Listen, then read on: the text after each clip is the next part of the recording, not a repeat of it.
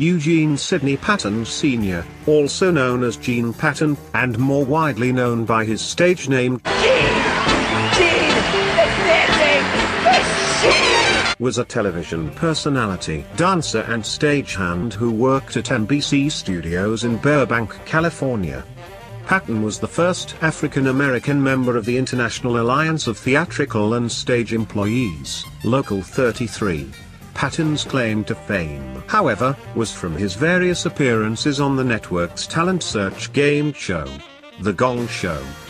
In addition to his stage duties, Patton was one of several amateur performers who would warm up and entertain the audience during commercial breaks. Host Chuck Barris found him so entertaining that he had him dance on the show on air, and he proved so popular that he soon became a recurring act. The genial Patton usually wore the same outfit each time he appeared, which consisted of a green sweater jacket, a flat cap, bell-bottomed slacks, and sneakers.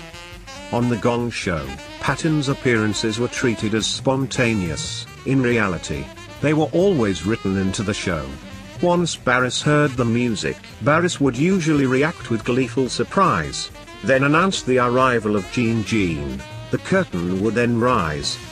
Patton would come out, moving his feet and shoulders to the music, with Barris usually dancing along.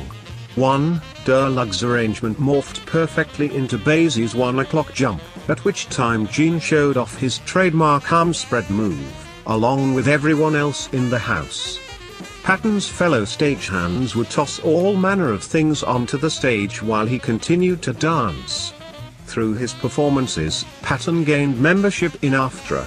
Patton lost both legs due to complications from diabetes in 2001. He wore prostheses and walked with a cane. Patton died in Pasadena, California on March 9, 2015, from complications from diabetes. For these and so many other reasons, it seemed appropriate to commemorate Gene the Dancing Machine as our first inductee into the Black History Minute at Coxinator Productions.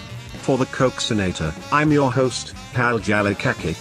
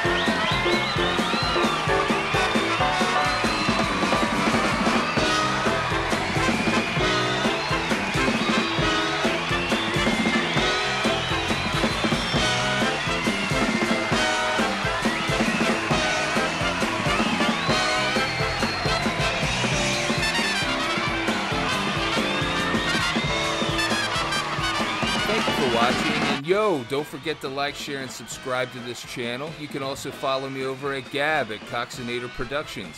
Coxinator Productions, opening minds by closing them on truth.